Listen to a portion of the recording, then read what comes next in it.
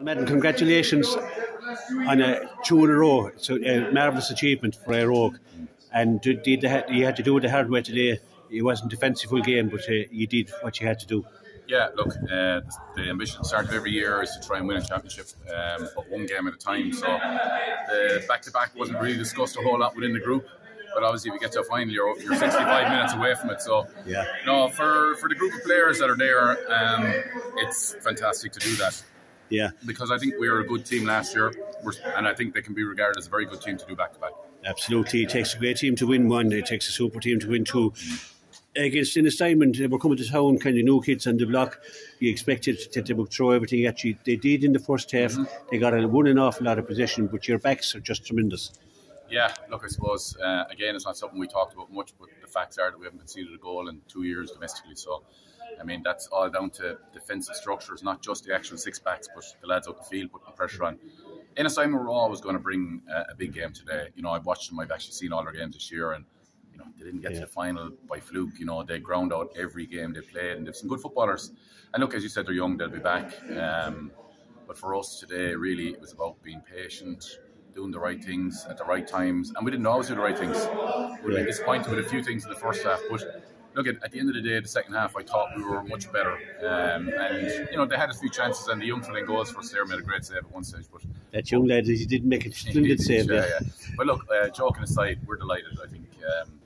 I think you never ever get something just because you worked hard, you know. But this group have worked hard. They're good lads. But they know themselves after the disappointment last week with the hurling that, you know, you're only 2 or 3 minutes away from winning, and then you see you losing. And I think that probably helped us today. It must have been great man management, like to pick him up. What do you do on a Tuesday night? Do you just say forget about it, or what? You know. Well, I didn't have a whole lot to do, Nicholas. I mean, the lads on Sunday night straight afterwards above in the club were adamant they didn't want to be looking into the abyss for the winter, having lost 2 finals. And I suppose that just is testament to the character that they have, you know. And I'm not talking about the more mature or the older players, it's the younger lads as well, you know. They had a great opportunity today to try and, you know, if you want to call it, maybe make up for last week. And we'll never make up for last week because it was a huge disappointment for us. But, you know, in fairness, they were determined that today they weren't going to come up short. And they wanted to give their support or something back as well, I suppose. Not that they owe the main thing, but back to back is hard work. It is hard work, and it's 2 years now. You haven't conceded any goal, and that's a testament to the way you play. You're mean in the back and in your forwards. You've tremendous forwards. You didn't get a chance maybe to display it today, like with the kind of game it was. Like, but look, yeah, I mean, as I said to you, as long as we were a point ahead at the end of the final whistle, that's all that mattered to me and to the lads. And you know, we probably knocked. I think we got 5 up one stage in the second half, which probably really gave us a bit of belief that, you know, we'd had to concede 2 goals and that's to lose it. Yeah, you're heading to Munster. Yes, but we won't be focusing on that tonight now, or maybe even tomorrow night.